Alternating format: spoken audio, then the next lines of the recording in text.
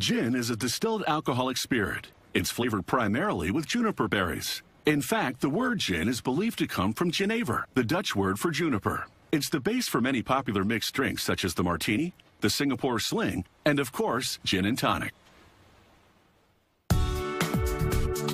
This micro-distillery produces gin in small batches, using a slower distillation process. They don't add any sweeteners, artificial flavoring, or coloring.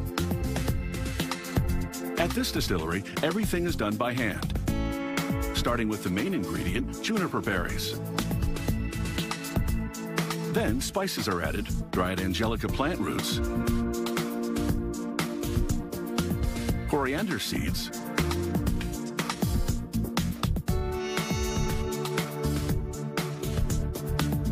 lemon peel, and cardamom.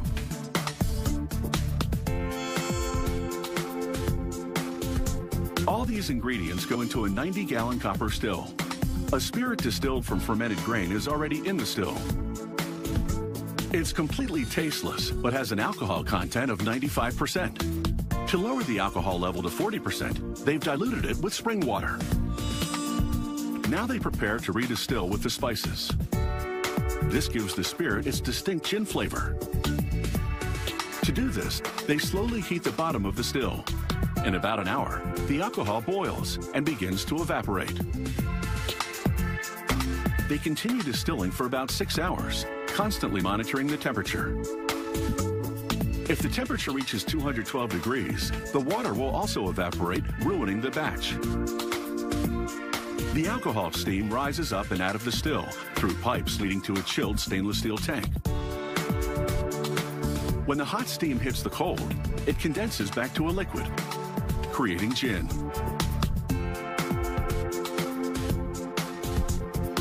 Throughout the distillation process, they take samples to measure the density and temperature. These readings reflect the current alcohol level. They adjust the distillation speed as required to produce a target alcohol level of 76%.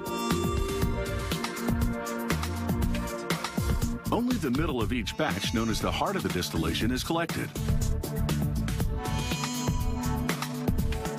This particular distillery adds another step. They infuse the gin with raw parsnips. This gives it an earthy flavor and subtle floral aroma.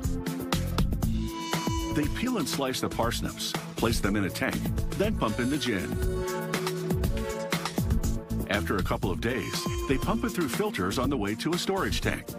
Then they dilute the gin with water to lower the alcohol level to 43%. Before bottling, the distillery draws samples for quality control testing. They examine the color, the aroma, and of course, the taste. There will be slight variations in flavor based on the freshness of the parsnips.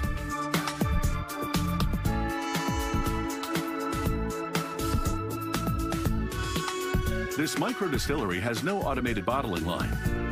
They fill the bottles by hand, only 6 at a time.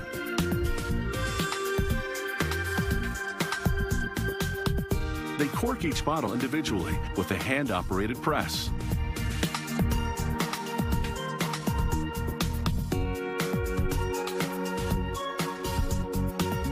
They apply a plastic sleeve, which they heat shrink tightly over the neck. The consumer pulls a small gold tab to remove the seal and uncork the bottle. This hand-operated machine labels one bottle at a time. The machine removes the backing to expose the adhesive, then presses the label onto the bottle.